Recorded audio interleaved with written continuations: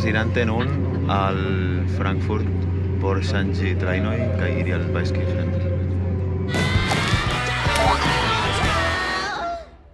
Morgaŭ estos la unua vojaĝtago de la konkurso, en kiu la partoprenantoj devos atingi la urbon Weißkirchen en Germanio.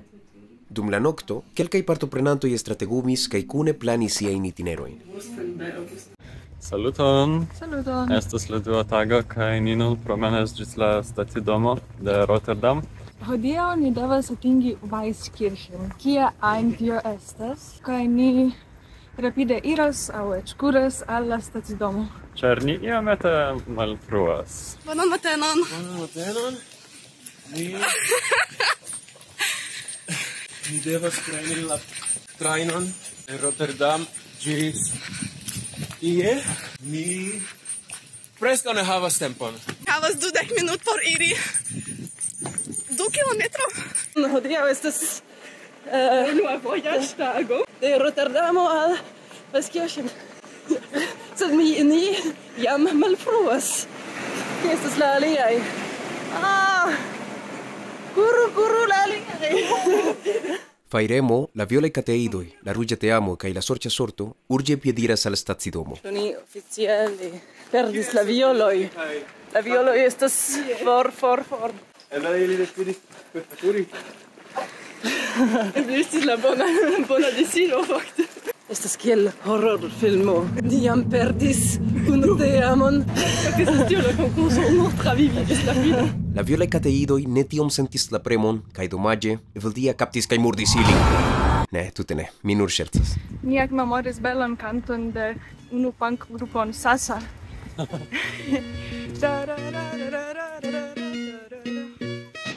Se giganta meteoro ne falos ĉi tie, ni atingos nian celon ĝustatempe kaj ni povos preni la trajnon.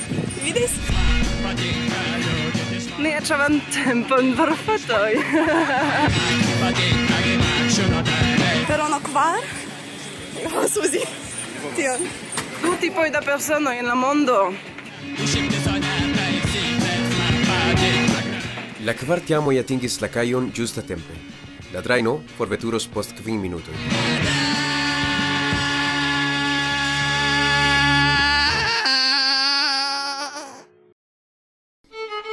Kaj nun, Sofia legos por vi la unuan defion de la tago.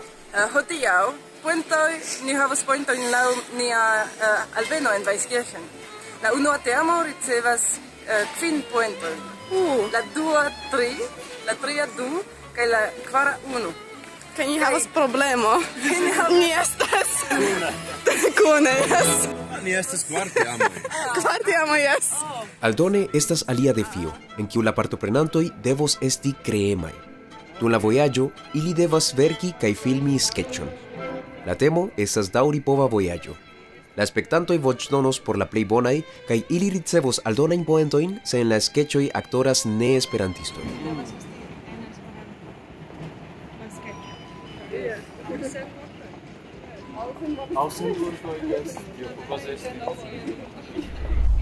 Nia trajno alvenis. Mi estas kun la tuta teamo. Jes, ni estas en la trajno. Ili nun estas en la trajno kiu direktiĝas al Bruselo. Krom la ruĝa teamo, ili havas la saman itineron. Jam sidiĝinte, Fajremo tuj komencis cerbumi pri la skeĉo. Pensas ke tio estas bone. Devas fari skeĉon. Ĉu vi havas ideon? Bonan ideon? Ne. Kion vi havas?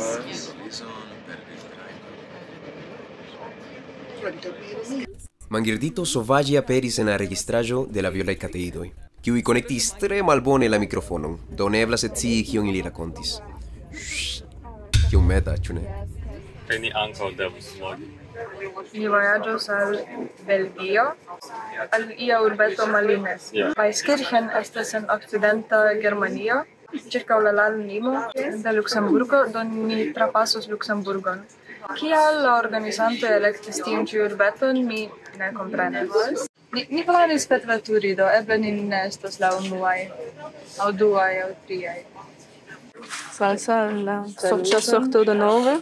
Ni atingis la trajnon. Kaj nun ni havas alian problemon, ĉar ni devas krei sceneton, sketchon. Do, Sofia, ĉu vi volas komenci prezenti vian? Do mia sketchon estus pri valizoj, kiujn la personoj forgesas. Ĉiam demandis al mi, kiel tiom da personoj forgesas la valizojn. Do eble mi deziris montri vidante de la persono kiu forgesis. Kaj vi entel... Kaj mi estas alia temo. Do, mi havas tion ĉi kranion. Ne demandu kiel mi havis ĝin, sed mi havas ĝin. Por mi, la morto kaj Esperanto havas kelkajn similarojn. Ĝi estas universala, internacia por ĉiuj. Egaleco, kaj tel plu. Do, imagu estontan, ne societon, kie ni povas uzi la energion de homoj, de mortaj homoj, de spiritoj, animoj, por vojaĝi. Ĉar estas energio, do dori povoj energio, sono, vento, kaj tiel plu, kaj morto.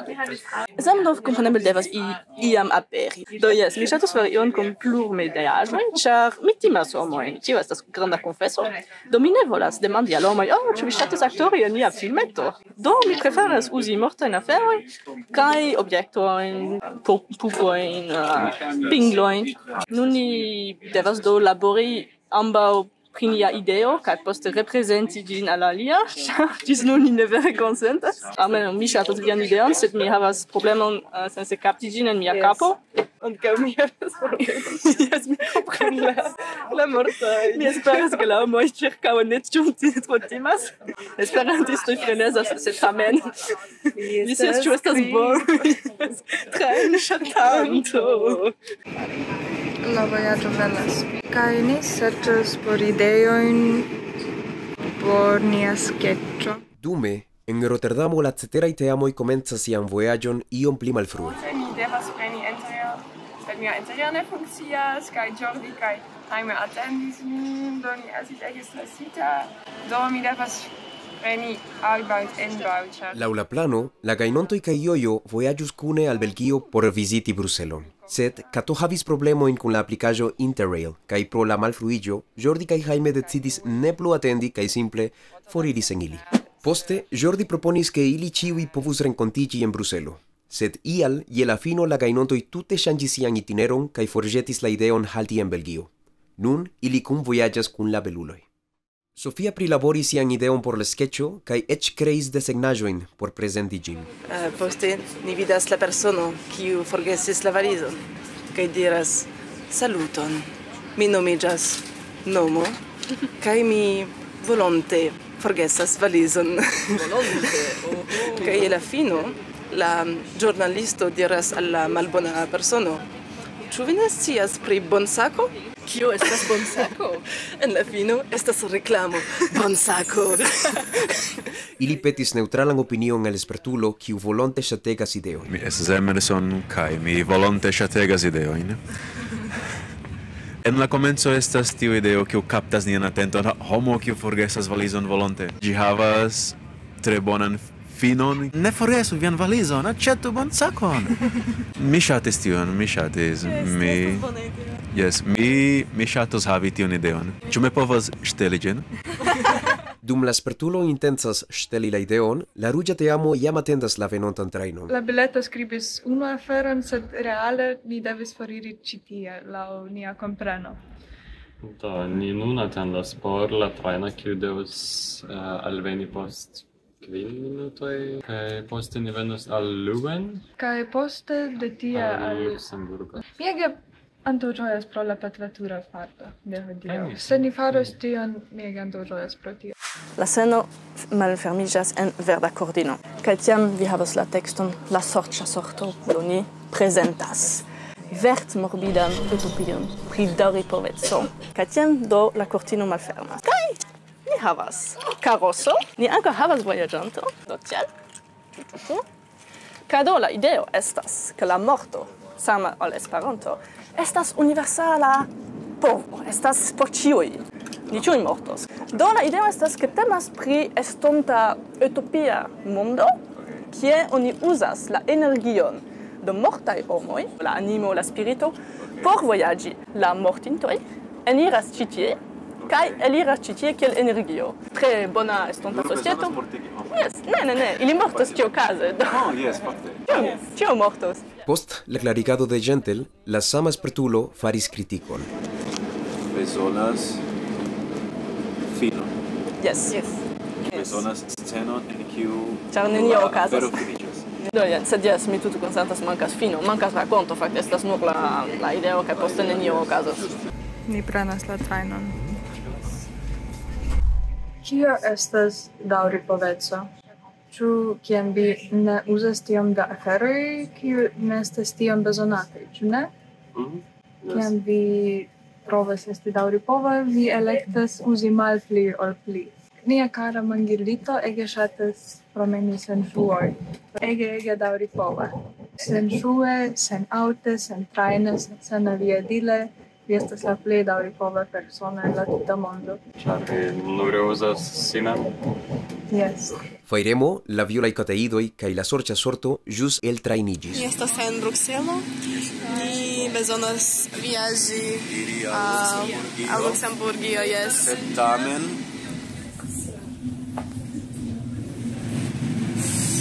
lia trajno ne aperas en la ekrano. Vi devas atendi por scii en kiu trajno ni estas. Kaj ni havas tempo. Bonŝance vi havas tempo. Do, mi estas en stacidomo de Brusel, provante ne maltrafi nian trajnon, provante trovi valizon kaj aktorojn. La sorĉa sorto fine decidis realigi la ideon de Sofia, kaj nun profitas la tempon inter la trajnoj por filmi ĝin. Ĝis nun ni ne multe scias pri la bierknaboj, nur ke ili tuŝas la plankon de la urboj en kiuj ili haltas. Do, ni nun estas en Antwerpen, jen Lino, kaj li tuŝos la teron de Antwerpen. Ĉio por la defietojn. Yes, tio fakte estas defieto. La teamoj kiuj tuŝos pli da urboj gajnos poentojn je la fino de la konkurso. Tuŝu la teron en diversaj urbetoj. Mangirlito. Estas tro rapida.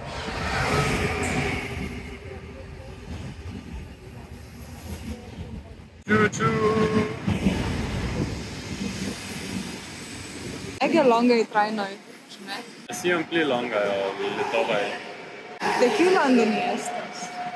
Mi estas de Nederlandano, sed mi ĉiam komparas trajnoj kun la litovaj trajnoj, ĉar mi estis tie unufoje. Tiuj trajnoj restis en mia menso. Do, vi ege ŝatas litovajn trajnojn, ĉu ne? Yes, nur pro tio. Ni sidas en nia tria trajno hodiaŭ, kaj mi volis demandi al Mangirlito. Ĉu vi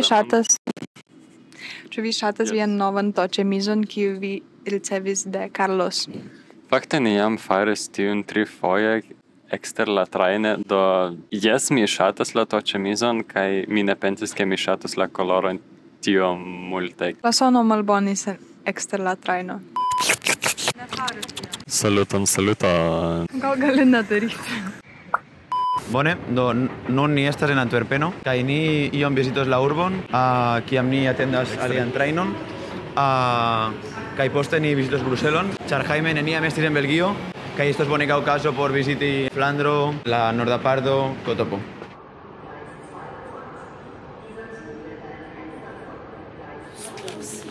Do, ni prenis la trajnon, ni vojaĝas al Luksemburg. Ni devas plani nian sketchon, kion ni volas fari. Yes, kaj filmi ankaŭ. Kaj alia tiamo jam faris iomete filmis, kaj ni helpis al ili. Ni skribis kelkaj ŝercaĵoj. Ĉu vi havas la ideoj, kion fari?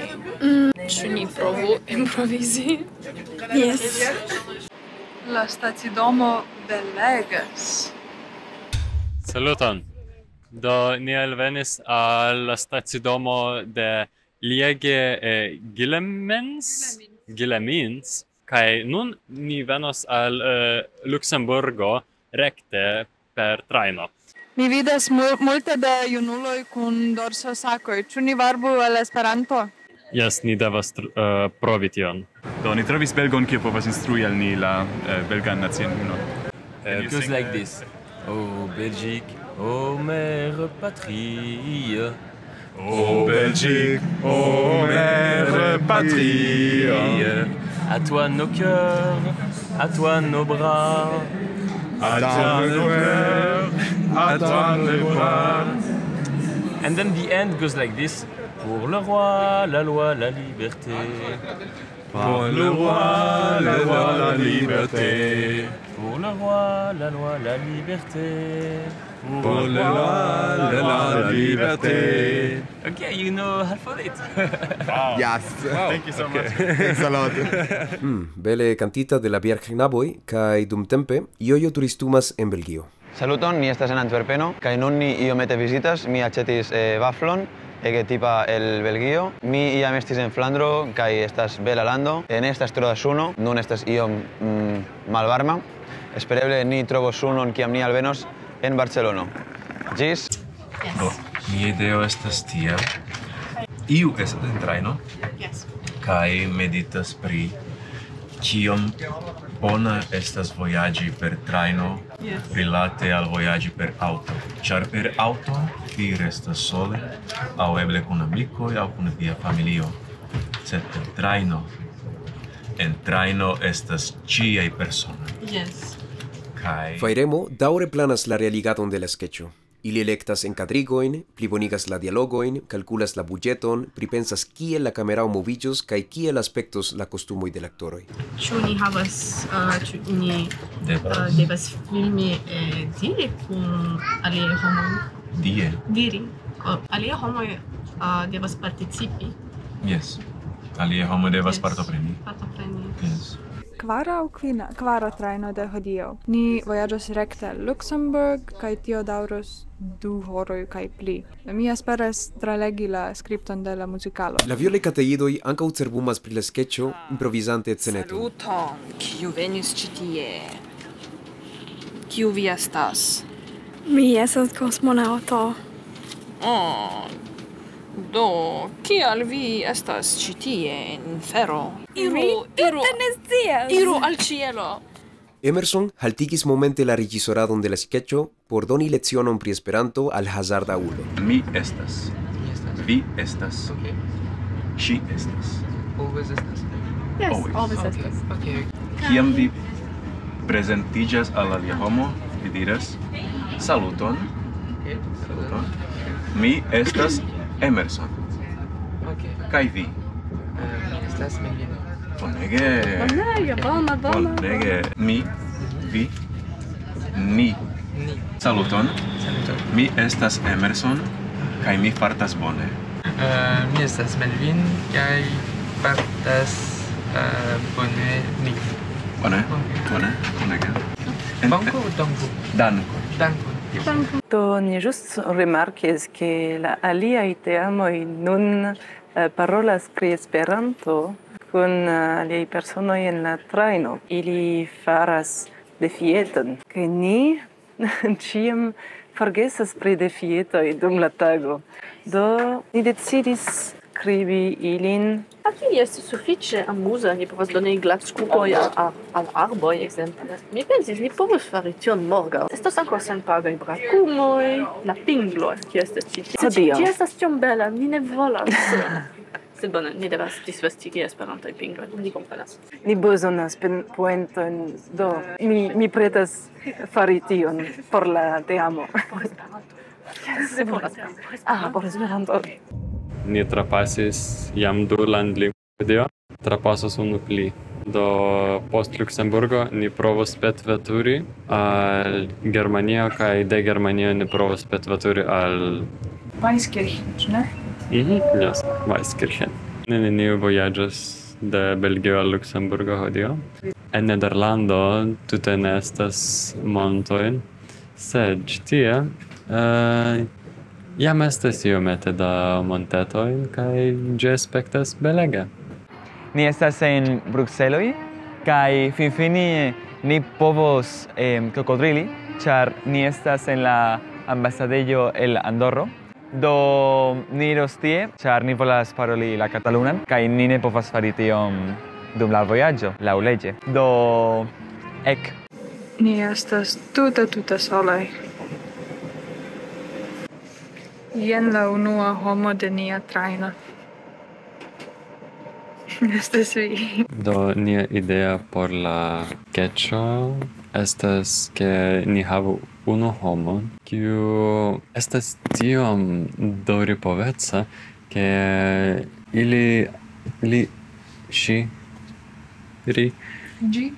ĝi eĉ ne uzas ŝuojn, eĉ eble ne manĝas, vivas tute senaĵe. Ĝi interpretas tion kiel daŭripova ago.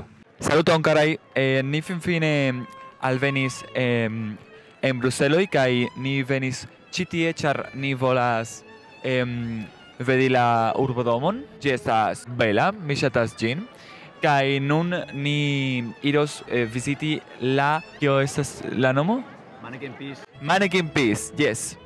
Ek. Ni nun filmis nian sketchon, kiu vi povas vidi kaj ankaŭ voĉdoni se vi volas. Yes, do sketcho temas pri Dora, tiu filmeto por infanoj, do ni provis refari ĝin kaj ni ankaŭ sukcesis en tiu trajno interŝanĝi la ŝlosilo.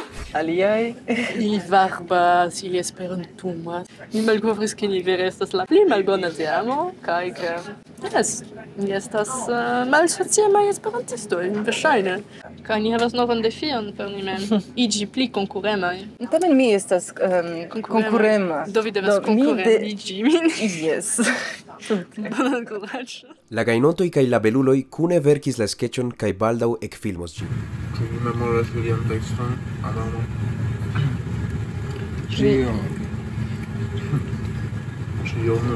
Ĉion. Ni jam alvenis al Mannequin Peace, la plej fama statuo el Bruseloj. Estas tre malgranda. Mi nun serĉas nian trajnon al Konz. Kaj ni ankaŭ volas kanti la luksemburga himno. Yes, en Luksemburgo ni volis kanti la himnon, sed fakte ĝi estas en stranga lingvo, do ni forlasis la ideon. Ni estas tro lacaj por tion jam. Ni eniris en iu vendejo de komiksoj, kaj ni trovis komiksoj de Tinĉjo en pluraj lingvoj, en la juda hispana. Kaj ni trovis komikson en ekstremaduran lingvon, do mi estas tre feliĉa. Eĉ en la Mallorca dialekto, ne nur en kataluna, sed en pluraj lingvoj. Ĝi estas freneza. En arana lingvo, kiu estas malmulte parolata en parto de Katalunio, kaj eĉ en la eŭska.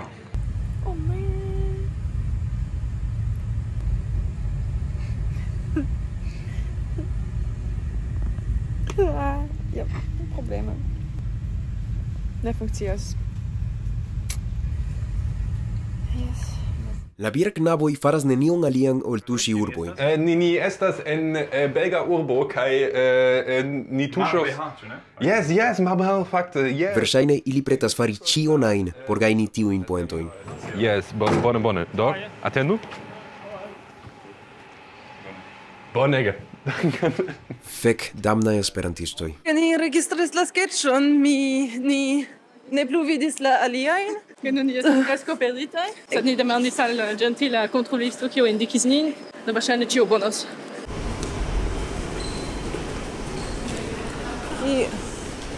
Kie estas?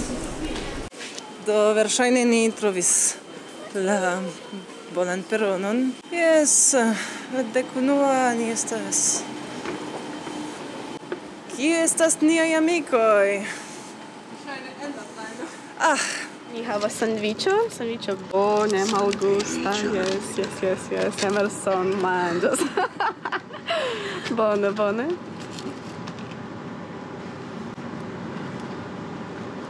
Tio estas malgusta? Ĉu tio estas malgusta? Yes, mi manĝas. Do nun mi serĉas la aliajn. Mi pensas ke la pli facila estas serĉi Emerson. Jen la amikoj.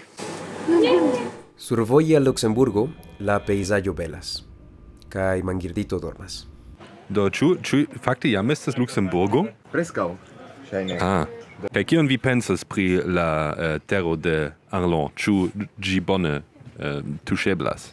Ŝajne jes, kaj jam oni povas rimarki iomete la riĉecon de la proksimeco anke al Luksemburgo, do estas sufiĉe interesa sperto kaj takto.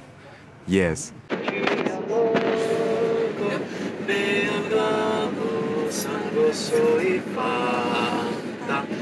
Per flugiloj de facila vento, non de loko, flugo ĝi al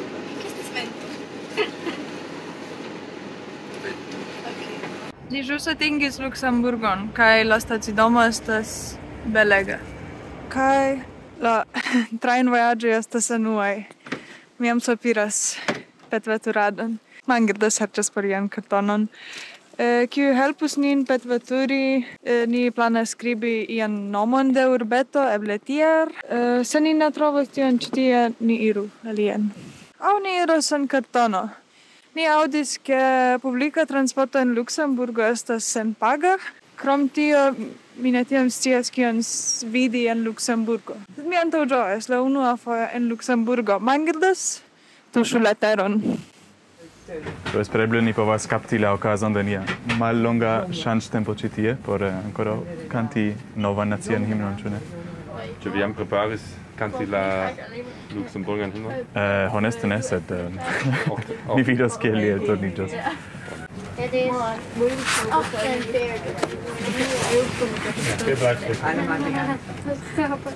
Mi fakte malsatas. Tuj post la himno mi ŝatus preni ion por manĝi. Kie ni perdis David. Ĉu David volas providi ie? Ne scias. Ja estas en Luksemburgo? Yes. Ĉu vi ŝatus tuŝi Luksemburgon fakte? Yes. Wow. Oni notas la riĉecon de la brikoj. Ave. Okay. Ĉu ni kantu? Ĉu ni trovu ni la Luksemburganon? Kiel oni rekonas Luksemburganojn? Mi ne scias, eble ni demandu. Ni ĵus lernis, ni eĉ ne devas filmi. Ni ne devas filmi? No, ni povas rakonti en video, ke ni kantis la himnon. Yes. Ni esperantumas, Ni esperantumas, en Esperantujo, en Esperantujo. kaj sed ĝi ne aŭdebas, Kaj sed ĝi ne aŭdebas, ni kantu do pli laŭte. ni kantu do pli laŭte. Kien almiras, Homojn demandas, homojn demandas, kiun estas, kiu ni estas, de kie ni venas, de kie ni venas. ni esperantumas, Ni esperantumas, en Esperantujo, en Esperantujo, kaj sed ĝi ne aŭdebas, kaj sed ĝi ne aŭdebas, ni kantu do pli laŭte. Ni ĵus alvenis en Germanio. Yes. Kaj ni devas piediri ĝis la sekva stacio. Kaj ni esperas, ke ni atingos la stacion ĝusta tempo. Ĝi ne estas tro for. Yes. Ĉu vi vidas pluvas? La trotuaroj malsekaj estas. Mi tiam antaŭĝojas, ke tuta publika transporto estas tute senpaga en Luksemburgo. Nekredeble bone. Tute neatendite, Fajremo havas novan vertan teamanon. Benedikto, nia kaktusa Benedikto. Saluton, Benedikto. Ĉu vi estas bone? Benedikto diras yes. Ĉu vi parolas la kaktan? Yes. Saluton de tiu ĉi loko. Ni pretas por petveturi al Trier. Tio estas urbo en Germanio, kiu estas la plej proksima al nia celo. Severi jam skribas la titolo de urbo. Iris en map. Horizontale bunto. Petveturoj, aventuroj, tuj. Iris en map. Ne bezonas. Veturigu nin. Ĝis nun estas 3 teamoj kiuj vojaĝas memstare. Jojo baldaŭ forlasos Belgion kaj ekiros al Frankfurto. La ruĝa teamo baldaŭ petveturos. Kaj la bierknaboj daŭre tuŝas plankojn kaj registras tute neutilan materialon. Do, saluton, Benji, kiel vi? Saluton, Lino, sufiĉe bone. Dankon por demandi. Aliaj 3 teamoj kune iras preni la lastan trajnon de la itinero, kaj la 2 ceteraj teamoj jam pretigas la sketchon. Pardonu, signoro, pardonu.